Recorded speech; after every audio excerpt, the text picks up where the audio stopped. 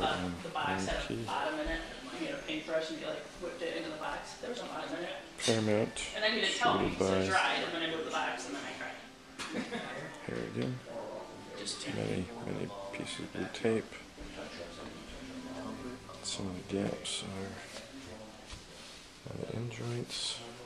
Moisture content was below 5%. No humidifier in the furnace. And the end joints that were exacerbated by the kitchen. Chad, with that hand pipe that's would you want him to? He can put that thread on there too. Where that scratch happened?